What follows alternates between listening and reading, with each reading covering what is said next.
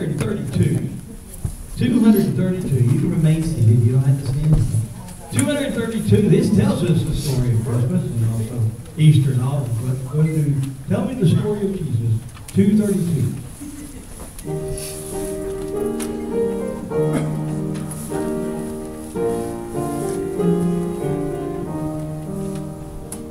Tell me the story of Jesus, write on my heart every word.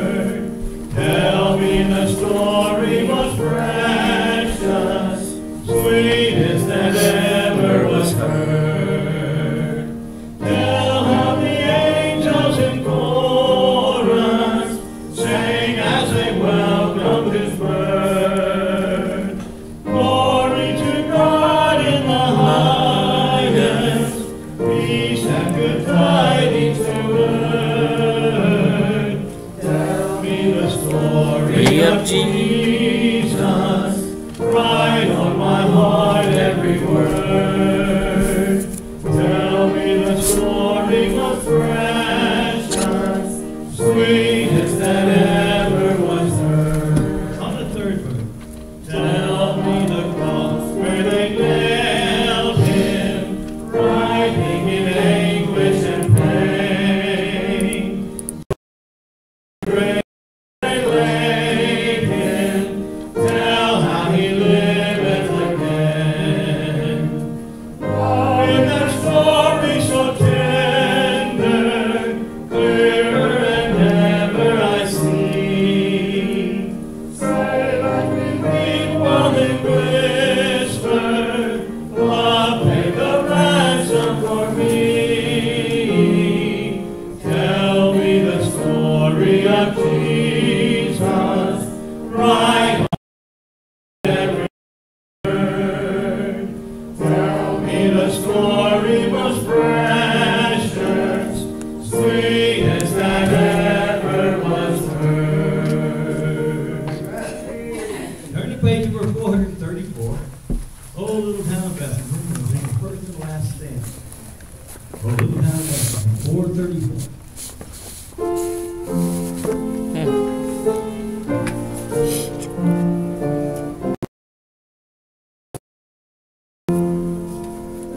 Oh, little town of Bethlehem, how still we see thee lie.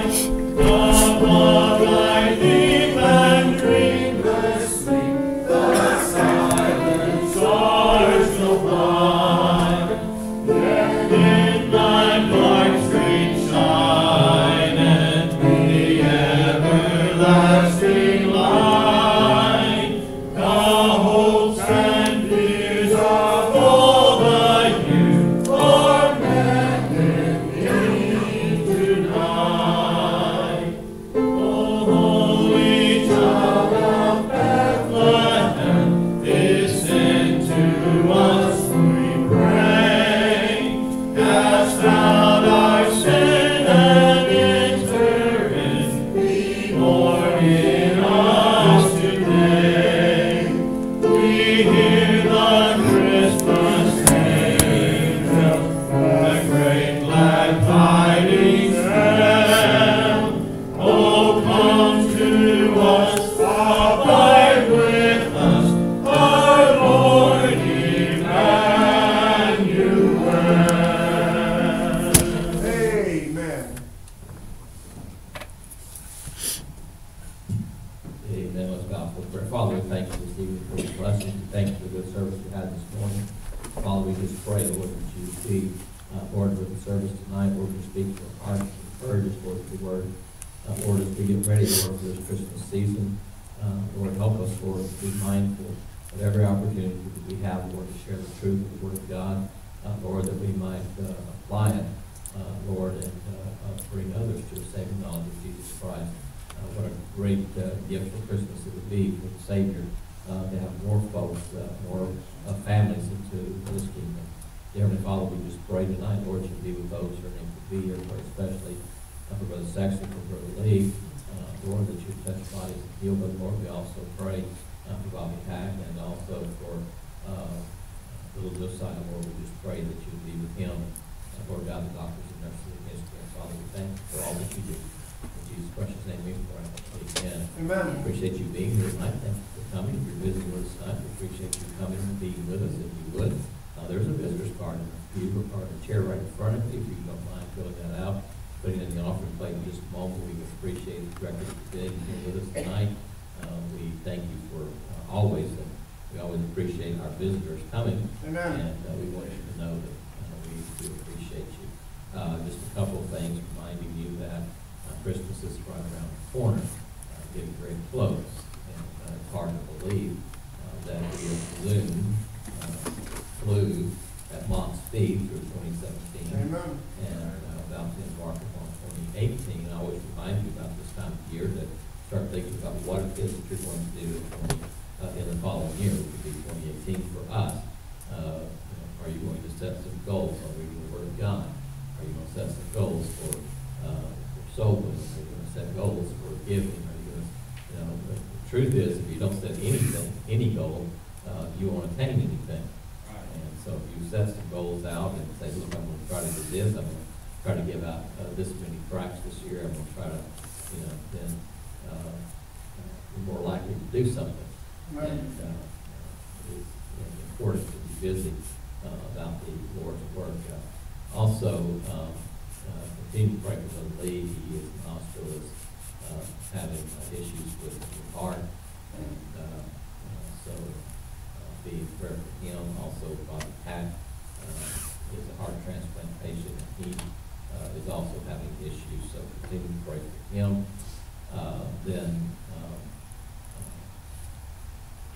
Brother Joe was here this morning. He's out on the back row back there. He works out of town a lot. Lives right back here in the neighborhood. He told me this morning, came in, and they diagnosed his son Josiah with leukemia. Oh, my. He's already had one bone marrow transplant that rejected, and they were able to use this time they used his dad's bone marrow, was only 50% match. But they said with the drugs and all that, they could help it along. And so if you would be in prayer for him, his son, and then it seems like it's just people coming pretty regularly now, having some issues, and so it's good to pray one for another. We have several folks here this morning that are hurting, and some that are pain emotionally as well, and it's always good to come to the house of God through prayer. Amen. You don't know who you're going to be dealing with. Right. You don't know what the folks that are coming are dealing with, and so it's always good to be submissive to the Holy Spirit. And if you walk up to somebody and you just feel like they need prayer, it's okay to say, hey, can we go ahead and pray? Naturally, they could be laughing and talking and all that. If you feel that the Holy Spirit say, can we just pray together? Nobody usually will refuse, especially in the house of God. Right. And so just be sensitive to that. I think sometimes we fail we feel like we need to do something, kind of like talking this morning in the message, we're making excuses. Sometimes we make excuses for why we don't do what the Lord instructs us to do. And so let's be faithful in that, all right? Do be in prayer for Brother Bradley and his wife Anita and son who are here this morning. It's a blessing to have them. It's a blessing to take them to lunch and sit down and visit with them. Told Michael on the way home, I said, that was your mom's favorite thing to do, was to go out and meet with missionaries after church. And of course we went to Lunas, which kind of made it even more special, because that's where we usually went.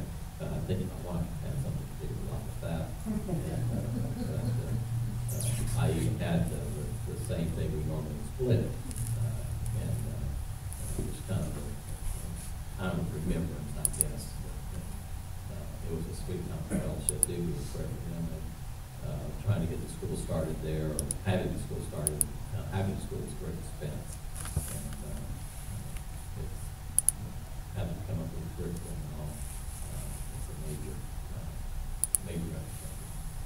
do be in prayer for them as you will. Again, thank you for being here tonight. Let's do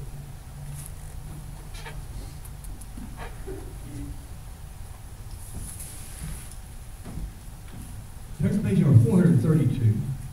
432, Angels from the Realms of the Floor. Let's all stand. We will sing the first, second, and the last stanza, and have me come forward on the last stanza. 432.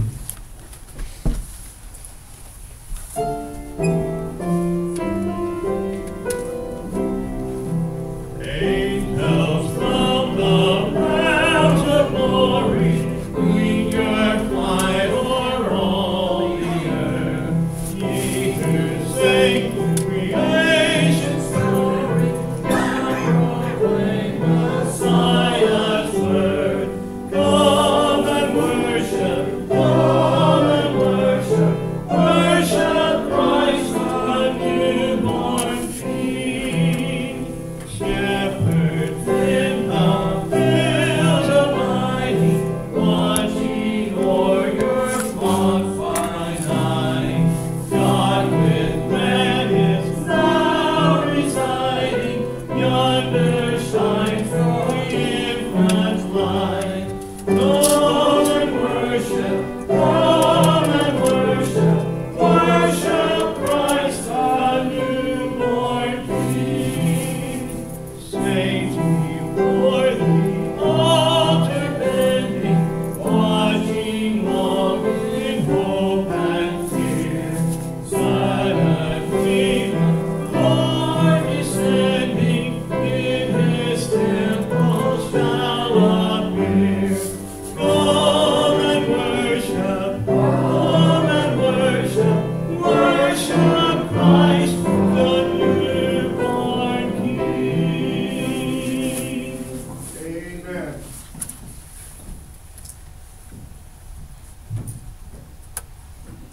In the book of Luke, the first chapter, we have the fullest part of the tale of Jesus' birth. And you have an angel come to Mary and tell her that she is going to be the mother of the incarnate God. And her response is shown in verse 38. It says, "Behold, the handmaid of the Lord, be it unto me according to thy word." And the angel departed from her. You may think, well, so what's the big deal? She was a believer. She said, yeah, God, I'll do that. That's awesome. I get to be what every female in my entire line has ever wanted to be. I get to be the woman who gives birth to the Messiah. That's amazing. What we forget is what she lost. Because when she told the angel, whatever God says, you make it happen. What she said was, I will take the ridicule of my people. Because she was looked at as an unwed mother. She was ostracized. When Joseph said, you know what, I'm going to marry her. I had a dream. Incidentally, Mary had a visit from an angel. Joseph had a dream. Personally, I think Joseph has a lot more faith, but that's just me. But anyway, when Joseph said, you know what, I'm going to take her as my wife, even though the world will persecute me for it, and I will be looked down upon. He lost something. She lost something here. What have you lost for following Christ? Because you're going to lose something. Right? Because there are going to be people in your life who are like, no, church, what? That's silly. Only an idiot goes to church 3 times a week. What? And you tithe? No wonder you don't have a new car like I do. That's the thoughts of the world. That's the thoughts of the people around you. You're going to have problems when you follow Christ, but there's something else you have to. And this is the good news. You have the blessings of God. You have the eternal, unbreakable promises of God. The Bible says, he who makes himself rich is really poor and who makes himself poor is rich. The world tells us one thing. God tells us another. You have to reject one thing. Who are you rejecting tonight? And receive the offering. I want to say, be thankful if you have something. I don't want to say this every time, but be thankful if you have something from which to return to for some good work. Because his word says he loves you too. And I have Brother Richard preach to you in prayer. Father, we thank you for receiving this lesson. Thank you for the service we had this morning, and Sunday school lesson, Lord.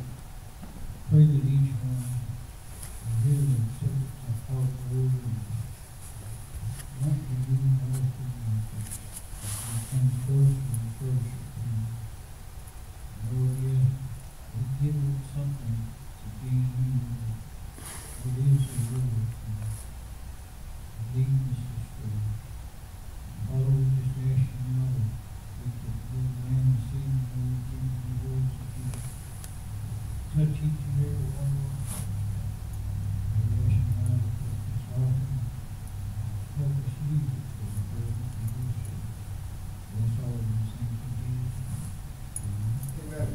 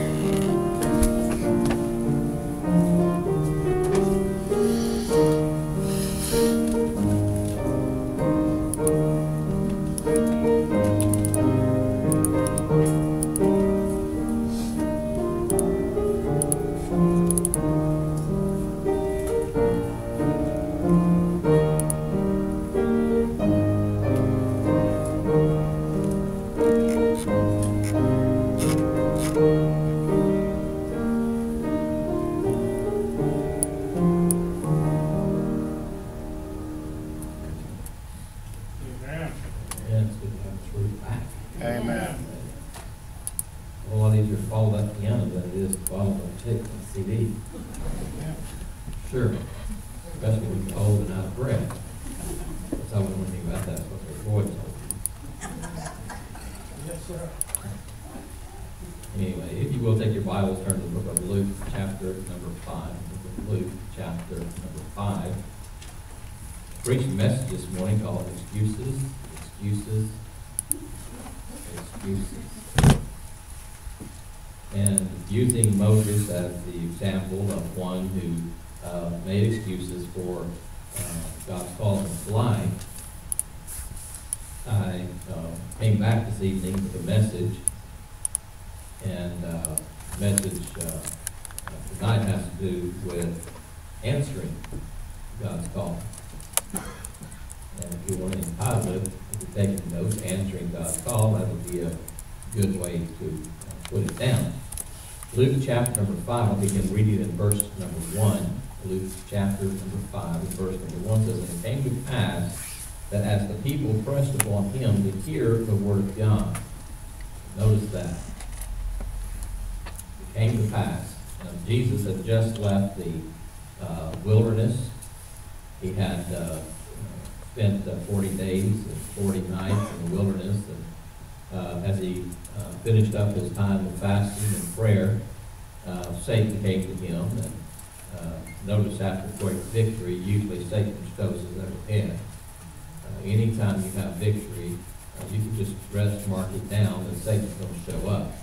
If you remember the people of Elijah, the prophets of Baal, Elijah told the prophets of Baal, "Have you come together with me, and let's have a contest, and if whichever God answers by fire, then we'll follow that God."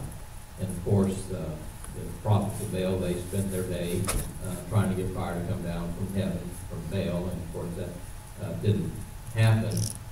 Interesting thing is that Baal is the son of God, and so if anybody should be able to send fire, it would definitely be the sun god, you would think. And anyway, Elijah finally said, "Look, guys, it's time for my evening offering, and y'all are in the way. Get out, let me fix everything up so I can do that, do my offering. And he set his offering in order and put it up on the wood.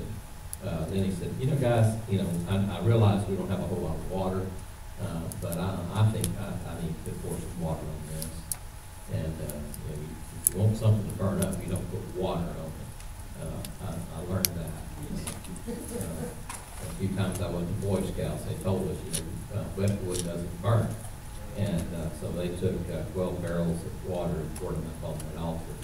And he ran down and ran around the trench he dug there. And then he backed up and he says, guys, you probably don't want to get too close to this right here. You might want to back up a little bit here. And Elijah prayed, and fire came down and lifted up the offering of the wood and the stones and the water. And people began to cry out, Lord, he is God, the Lord, he is God. And about that time, Jessica got a message that Elijah had killed all the prophets of Baal. And she sent the message to Elijah and said, buddy, your days are numbered. And of course, he fled and went through a great trial. And that just shows us that any time there's a great victory, there's going to be a trial to follow. And that was the case, and sort of in Jesus' case, it was the same. It wasn't any different than the rest of us. He suffered in the flesh, just like we suffered in the flesh. And then, of course, notice in verse number 2, the people came to hear the word of God. What a blessing to read that phrase. The people came to hear the word of God. And not only did the people come to hear the word of God, but there was a great multitude of people that came to hear the word of God.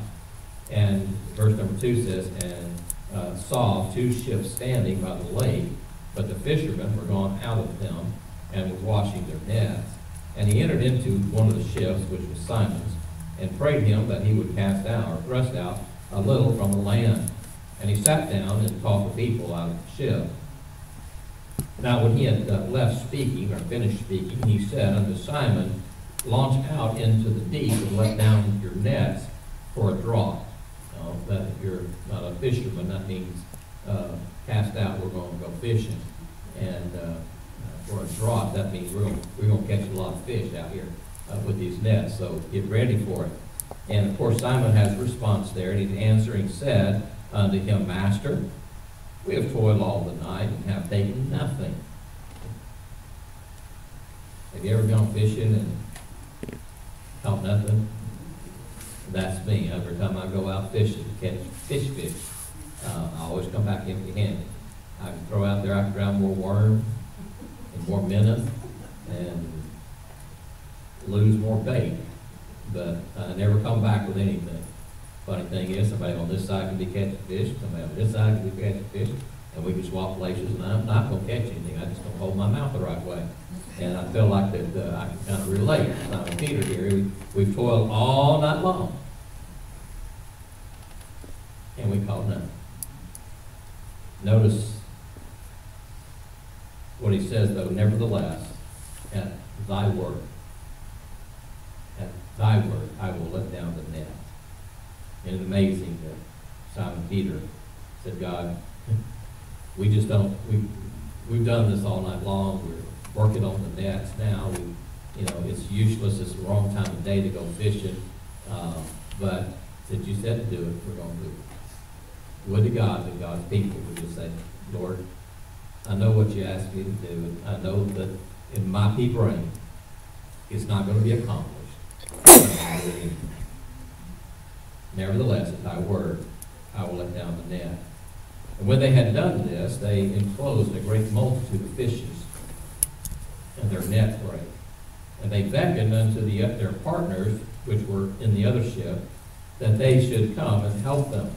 And they came and filled both the ships, and they began to sink. Now, when Jesus tells you something, you can rest assured that you're going to take a big harvest. If it's done in his word. Notice verse number 8. When Simon Peter saw it, he fell down at the feet of Jesus, or Jesus' knees, saying, Depart from me, for I am a sinful man, O Lord.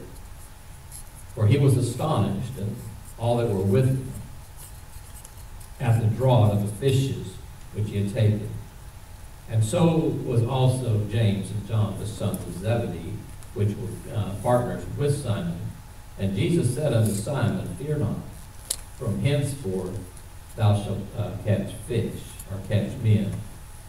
And when they had brought their ships to land, they forsook and followed him. And it came to pass, while he was in the certain city, behold, a man full of leprosy. And it goes on and tells that story. But I want to look at verse number 10 of that phrase, Fear not, from henceforth thou shalt catch men. Let's pray. Father, as we bow before you this evening, Lord, we pray that you give us, Lord, the truths that you want us to have tonight. Lord, you speak to our hearts, that you encourage us, that you would, Lord, bless, Lord, the preaching and the teaching of the Word of God. Lord, we're about to close out a year, and we're about to embark upon a new year.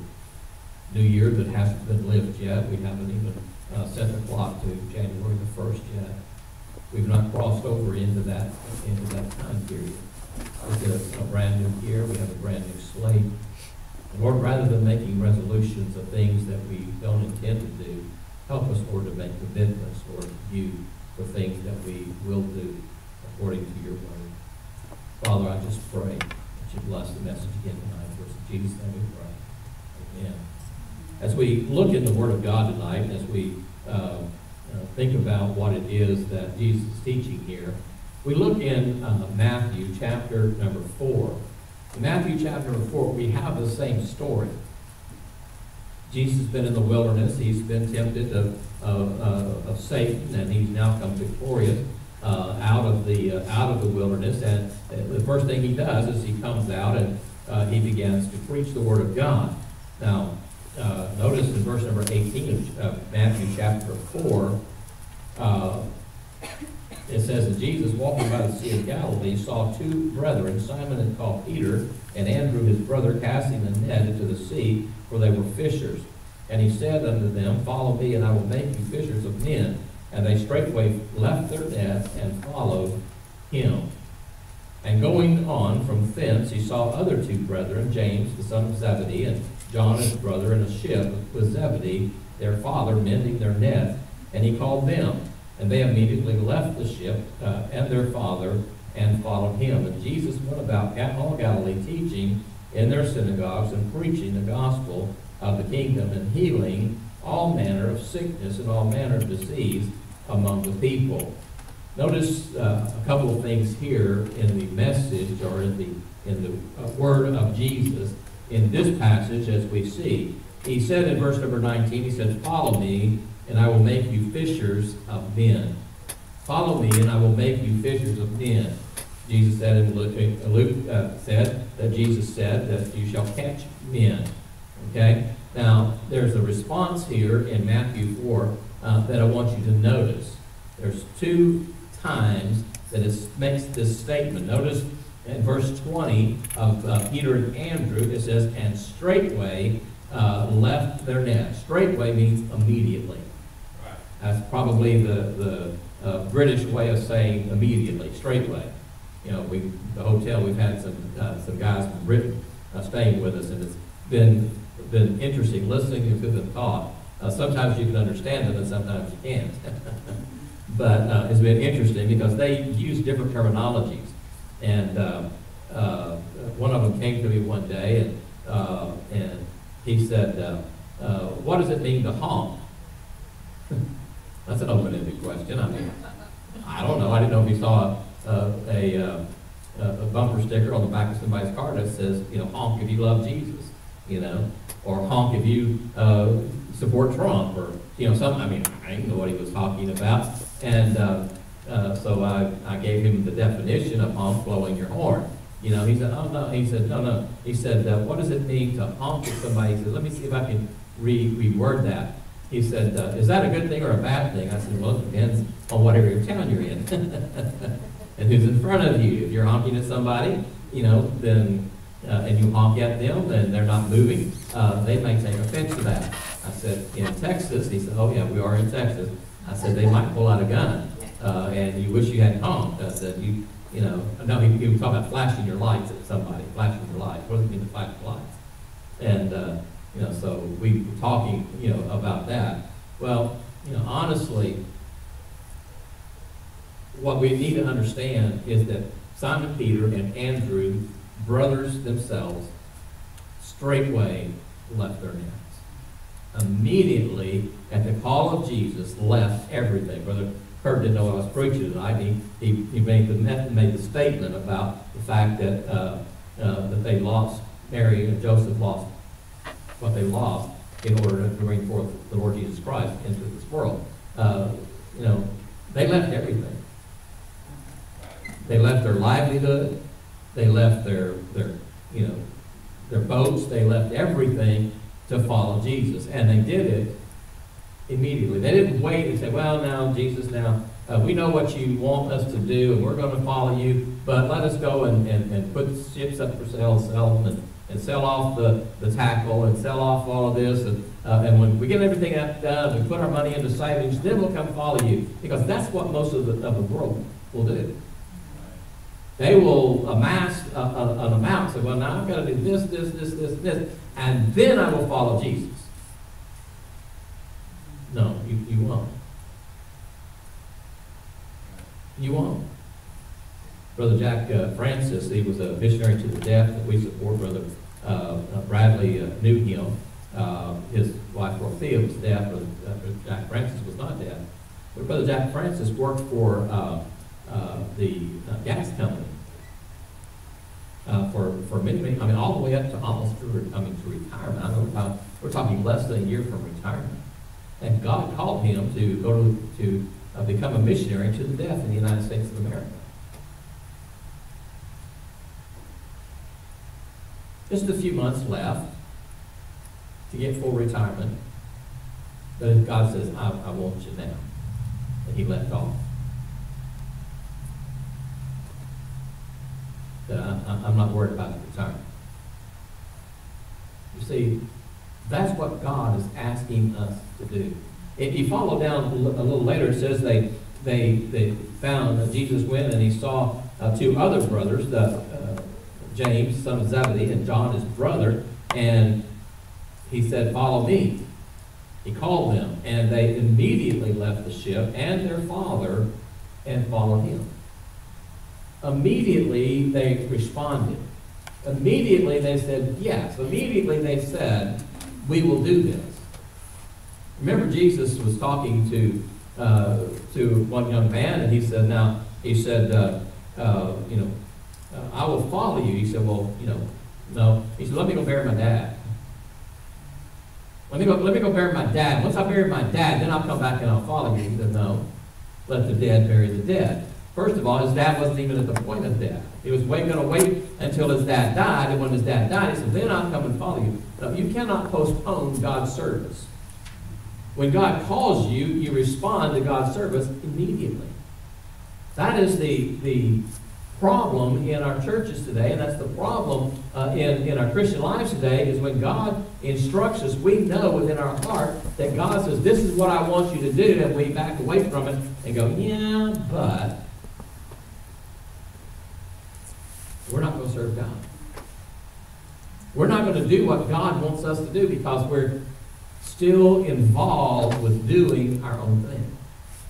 We're still involved going our own way, following our own path. And you cannot be in the ministry, you cannot be a child of God if you are not willing to leave it all and follow Him. You see, it's important to understand that God has a mandate for His children. You are ambassadors of the Lord Jesus Christ, according to 2 Corinthians chapter 5. An ambassador is a representative of a foreign country to another land. We have ambassadors from the United States that are in foreign countries. They are representing, as diplomats, America to Israel, and to France, and to Germany, and to other nations around the world, Russia and all. I mean, we have ambassadors that are representatives there. Now they live in those countries, but they are not citizens of those countries. They are only ambassadors. They are only representatives. And you are a representative of heaven here on earth.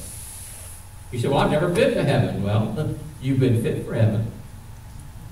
Once you got saved, heaven is your home. Songwriter said, this world is not my home, I'm just passing through. My home was laid up somewhere beyond the blue. I mean, this world is not your home. This world is temporary. Heaven is eternal.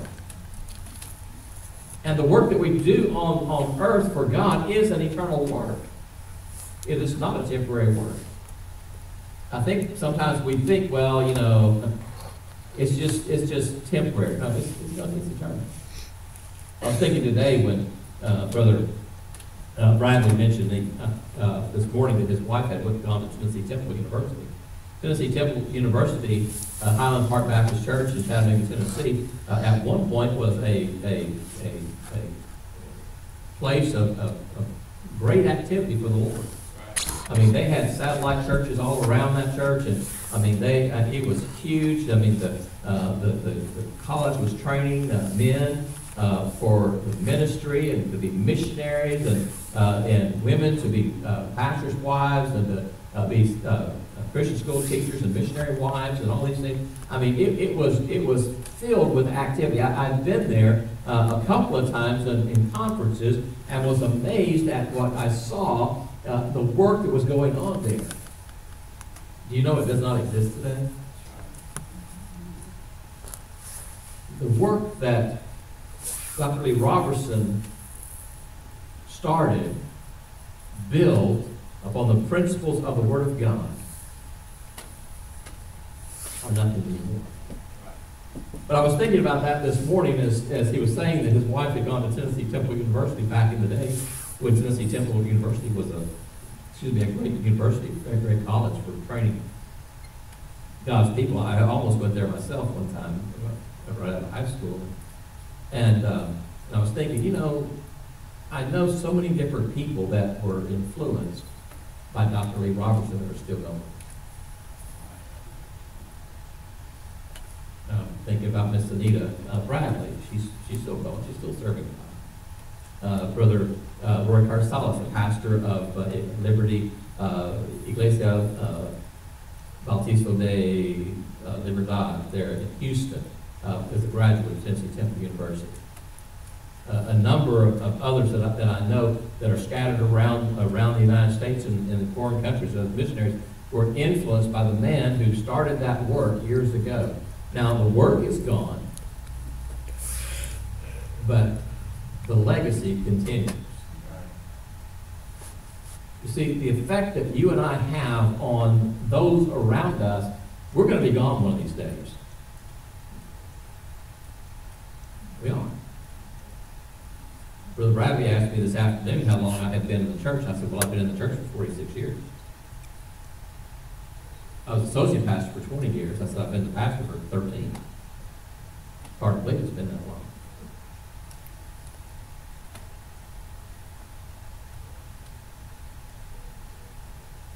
Brother Ed Weatherly has gone from the scene. He started this church in 1961 with the help of other men and women. And he started this church down the road, about 3 miles down south of here, and out in the middle of a cow pasture, and there was nothing down Garth Road. I mean, you could actually get down Garth Road without traffic. There wasn't even a red light when I first moved to Baytown after Baker Road, if you can believe that. Of course, Garth Road was a 2-lane road, and it was a very bad 2-lane road. Amen. It was almost like a cow trail. I mean, it was horrible. And since then, I mean, it's become the center of Baytown. But he built that church there on Garth Road, and you know, for 46 years we were on that property, and it's amazing that the influence that the church had on numerous people. I still run into people that rode the buses. We ran 13 buses at one time. We had a high day of 589, I think 389, like on the buses at one time. And I mean, we didn't have the facilities that we have here down there. They had old buses that were broken down in the back, and they put a petition in them and put little space heaters in the wintertime, and that's where the Sunday school classes were. I mean, it was something. But the legacy of the Garth Baptist Church is still in Baytown. The legacy of Brother Ed Weatherly, the impact that he had on Baytown is still far-reaching. I still run into people that, mention the church, and, oh, Garth Baptist Church, that's where Brother Ed Weatherly pastored. The older folks, they remember that. Some of the younger ones that are now older, I say younger because I'm so old, but, I rode the bus back then. Brother Roy, who I guess went out to, thought I was going to pick on him, used to ride the bus years ago. Did y'all ride the buses? Miss Vicki and Miss John Williams rode the buses. Miss Cassie, I don't know if y'all rode the buses, but I know Brother and Miss Sexton were very much involved in the bus ministry. Steve and Deb, Karen Michael and I, we all were involved somehow, some way with the bus ministry. And we keep running into people and finding people. I mean, I was up in Longview one time and getting gas, and somebody was kind of walking, are you Brother Jim? I said, yeah, Brother Jim. He goes, I used to ride your bus. All the way to Longview? I didn't take the bus that far. If they ever made it around Baytown, I'm sure they wouldn't make it to Longview. But you see, there's always that influence.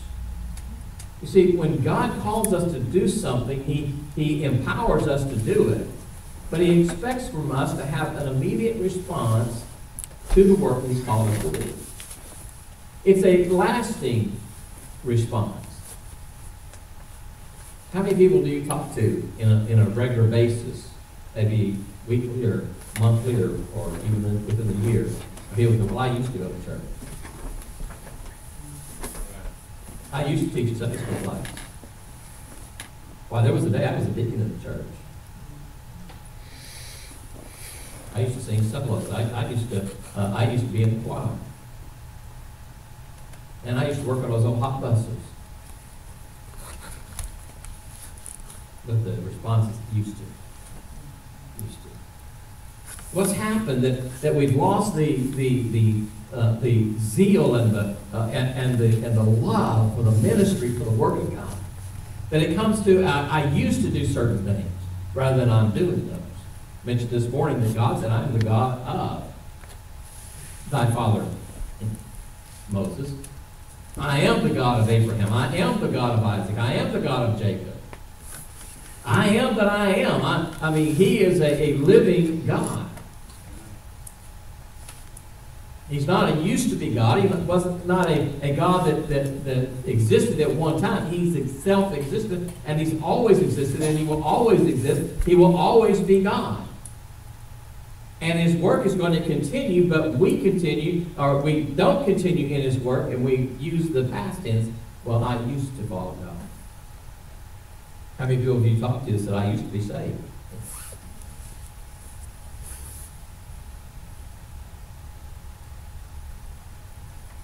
You know why they don't know if they're saved anymore or not?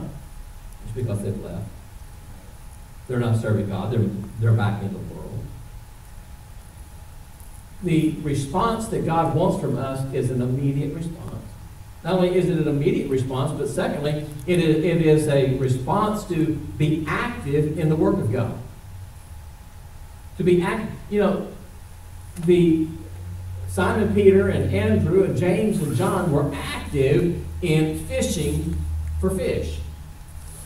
That was their activity. That's what their job was. That was what they did every day. They got up every morning or maybe every night. I don't know when they fished, but when they were out, that was their occupation. They did that every single day without fail. But on the day that they met Jesus, Jesus said, follow me and I will make you become fishers of men. And immediately they left their nets. Immediately they left their livelihood. Immediately they left everything to follow Jesus. It's an active response. We should follow Jesus actively.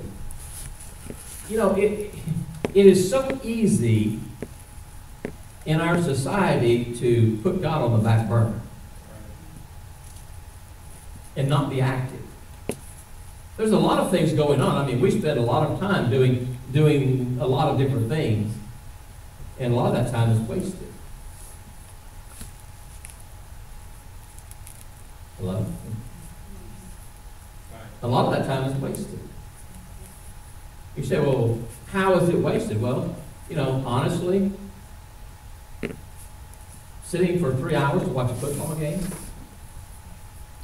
but they don't win until the last few minutes of the game anyway. Right. You say, but you gotta see how they got there. That's 3 hours.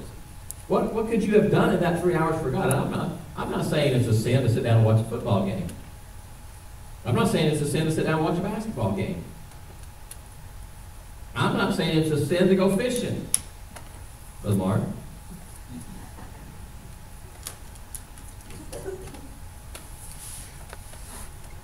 But when we put all of that in front of service for God, that's wrong. If we know that God wants us to do something, we need to do it. We need to be active in that. We need to follow that response. We need to follow what God has asked us to do. You know, a lot of Christians think of God as their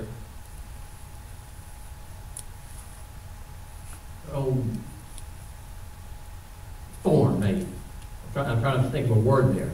You say, well, as a thorn? God? Yeah, because you want to do something, but you want, but you know God wants you to do something else. You have a Sunday school class, you ought to be in your Sunday school class teaching. But the thorn comes when you want to do something outside of it that and go, well, it's okay if I don't go to church today because I want to do this. I want to go fishing. Or I want to go hunting. Or I want to, and there's nothing wrong with fishing and there's nothing wrong with hunting, but if it's in the place of what you should be doing for God, then you should be doing what it is for God. Now, I'm not discounting that everybody needs a vacation. Believe me, everybody needs a vacation. You need to take some time away, but you should take time away every single month. Every other week. Oh, preacher, I'm just so tired. And preacher, I just can't teach that Sunday school class this week. I'm going to have to go out and get some rest.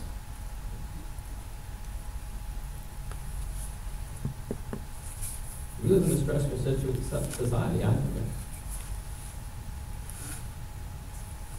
But we don't need to lose sight of the fact that we have a ministry. And you can still serve God on your vacation. Sunday morning, it's church time. Sunday night, it's church time.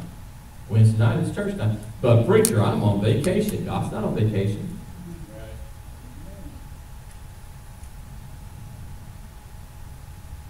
I traveled a lot last year. Mike and I did different places for different reasons. And when we were gone at church times, we were in church. We would leave after the Sunday morning service here, and we would drive to make sure and leave in time to get to a church so that we could be in church Sunday night. If we're away on Wednesday night, where are we at? We're in church. Why? Because that's the right thing to do. It's important to be active in the ministry and in the work that God has called us to do. We need to be active. We need to be available. We need to be active. Right? We need to do. Number 3, not only did you notice that it was an immediate response, it was an active response, but it was also a permanent response. You say, how do you know it was a permanent response? Remember when Jesus died and they lost all hope and they all went back to fishing, yeah, but they didn't stay away long. Remember Peter said, I go fishing? And then I said, I go with you. But while they're out there fishing and they look out across the shore and there's Jesus standing on the shore cooking some fish. Remember? Our service for God ought to be a permanent.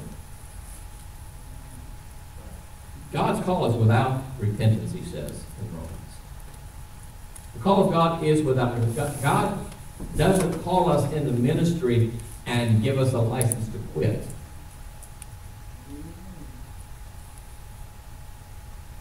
There's no clause. You know, when you work for a company, they want so many days notice when you decide to resign. You write a letter of resignation and you say, I'm going to resign from this position, and I'll give you my 2 weeks notice.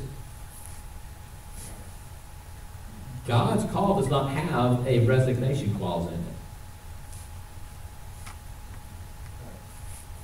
It doesn't.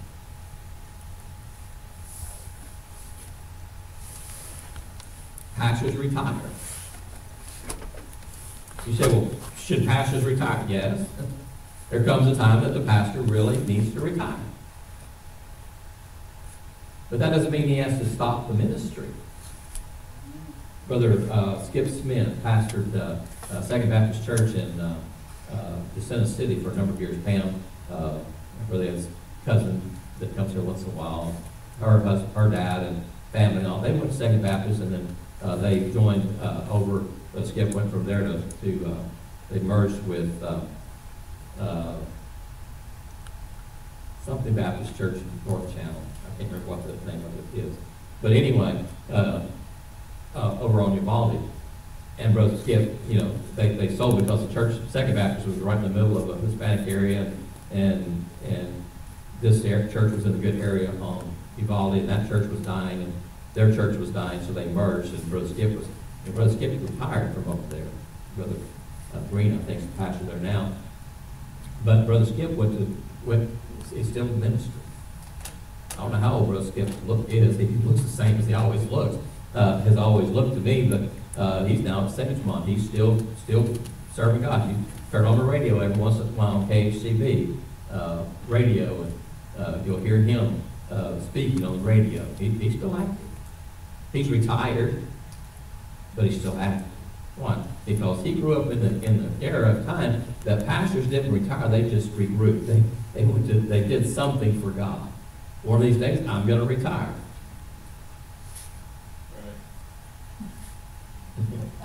So you're going, and can you tell us when that's going to be? I'm not going to give you the benefit. I don't know.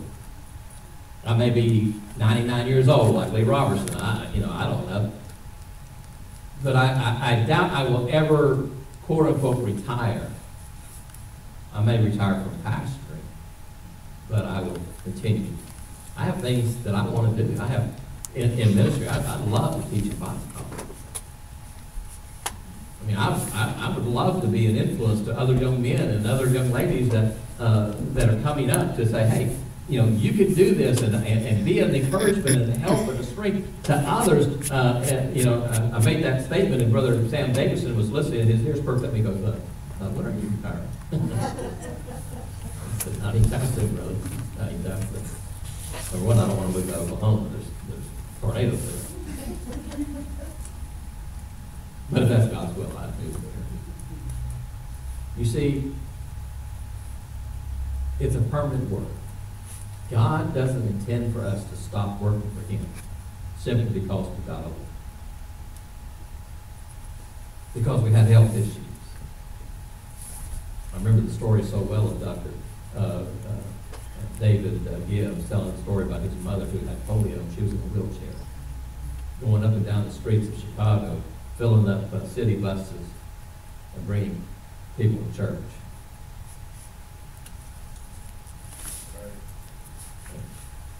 Well, I'm having a hard time walking. Yeah, I understand that. And when these cold fronts come through, man, I can tell you that they're coming. I know what my grandma was talking about when she said, "Man, we got a storm coming." Well, how do you know, Grandma? Well, I feel it in my bones. I understand now. You young folks, you don't understand, but one of these days you'll understand about feeling that rheumatism in your bones. But that's not a reason to stop service. The only reason that we stop serving God is because we died. That's it. amazed at Dr. Lee Robertson going so many years. Dr. Tom Malone going 90-something years. I mean, just active, going. But the influence that they left is still here. They're still multiplying exponentially because one man served God. D.L. Moody. You don't remember the name of the man that led him to the Lord, but you know who D.L. Moody is. And that one man that was faithful in the Sunday school class and faithful to pray for his young men and faithful to go and witness to D.L. Moody and the other students in the class and bring D.L. Moody to the Lord. I mean, that man, we may not remember his name, but God knows his name. Right. His name may not be in the annals of the history books of our day and time, but I'll guarantee you they're in God's history. It's written there. You see, you can't ever stop without affecting somebody else.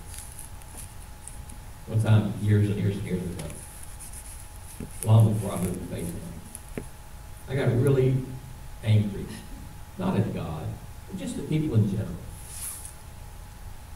And I said, I'm done with this. I'm not going to do this anymore.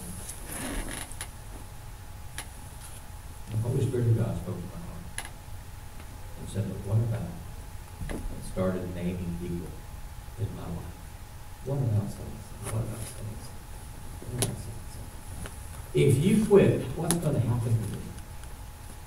That person that you've been witnessing, that person you've been trying to help, that person that you led to the Lord and discipled, what are they going to think when you quit? When you give up the ghost, when you say, "I'm done with this and I'm throwing in the towel, I don't want any part of this anymore," what's going to happen to them?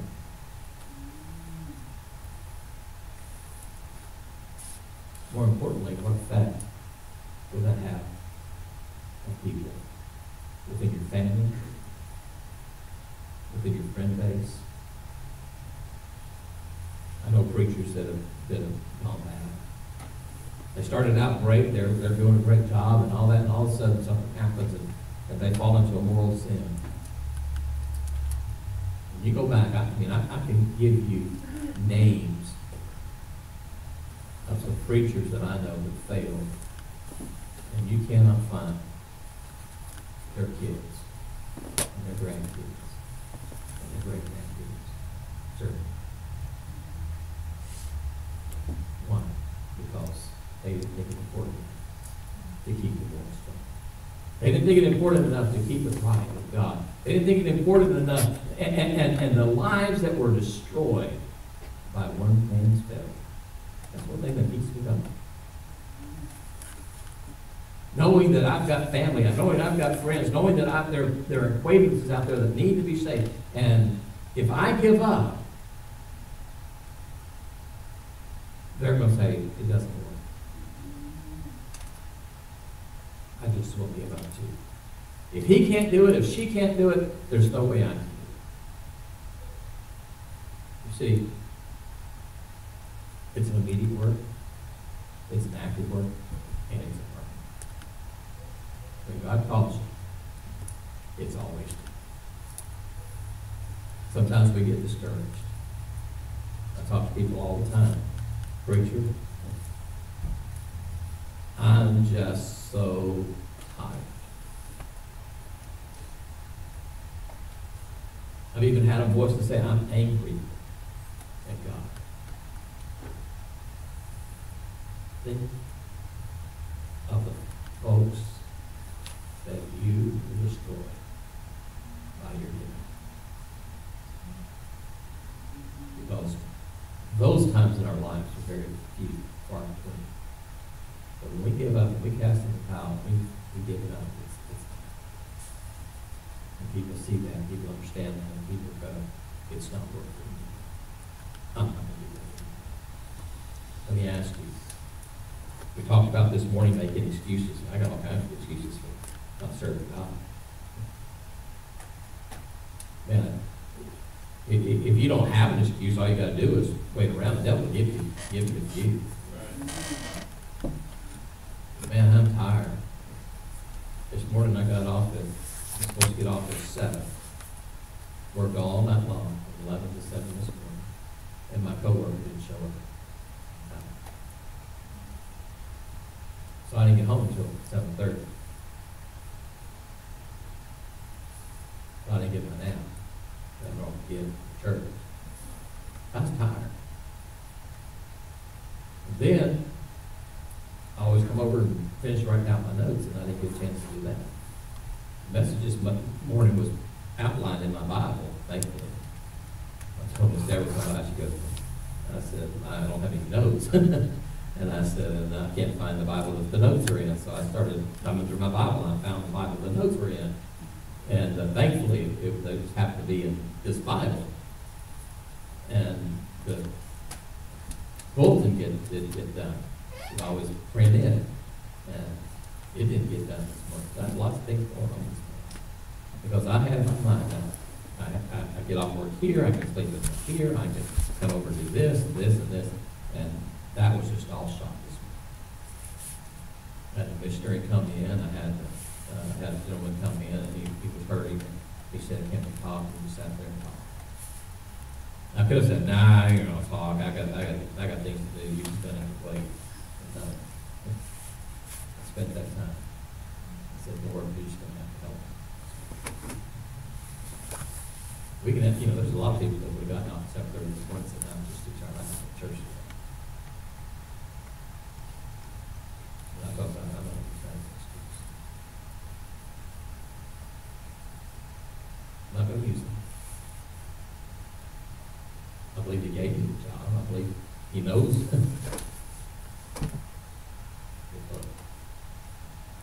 His business is more important than mine. His business is more important than what I can accomplish in myself.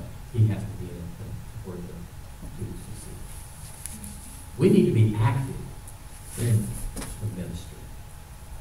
We're soldiers of the cross of Christ. And soldiers, regardless of how tired they are, when the battle starts, they've got to get up and go. Reveille starts real early in the morning. Right, Brother Kyle? Right, Brother Doug? Early in the morning, that reveille sounds. I didn't get much sleep. Well, that sergeant doesn't really care about that. It's time to go. I says, it's time to go. It's time to be busy. It's time to be active. Lord's coming back one day. I don't know the day or the hour, but I do know He's coming. Signs are getting closer and closer and closer. We don't have time to give up. We don't have time to play around. We need to do this. May we stand for prayer. Father, we thank you for tonight for your blessing. We thank you for the truth of the Word of God. Lord, hand in hand with excuses. Lord, being a ready disciple, being ready to follow you in all things that we do. Lord, we need to be active. When you call, it needs to be an immediate response. It needs to be an active response. It needs to be a permanent response. We need to be busy about your work. Give us, Lord, the strength that we need. The strength to help in the times of weakness. The strength to continue on when we're tired and when we're hurting. When all things are failing, Lord, we just need that. Live that encouragement and that strength from you. Father, I pray for our church. I pray, Father, for our people. Lord, help us to be active. Help us to continue, Lord, in the work of the ministry. Every single one of us has an influence somewhere.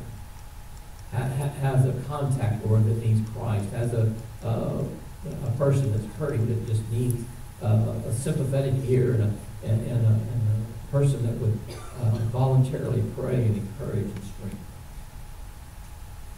Lord, I pray that you bless the invitation tonight. In Jesus' name we pray. With our heads bowed. God deals with your heart tonight.